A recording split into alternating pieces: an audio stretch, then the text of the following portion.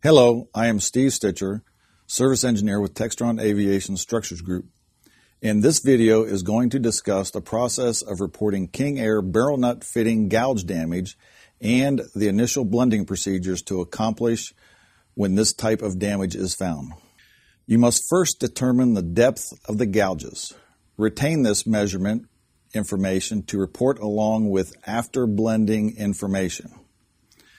Locally blend and polish smooth, removing minimum amount of material necessary to clear all damage and achieve a smooth profile, along with a 63 RMS or better surface finish.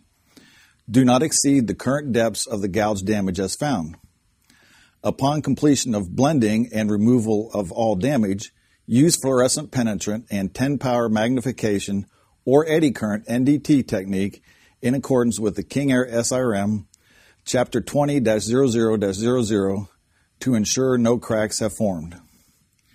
Report all after blend details for structural assessment via email to csd_rdo@txtav.com. Details to include the internal dimension of the barrel nut bore noted in sketches or on pictures. If fitting is determined to be acceptable for continued use, protect all bare metal with chem film per MIL-DTL-5541 Class 1A in accordance with the King Air SRM 20-30-00 and prime with one coat of MIL-PRF 23377 Type 1 Class C primer. Upon completion of repair actions, ensure proper installation of the barrel nut. See video at below hyperlink.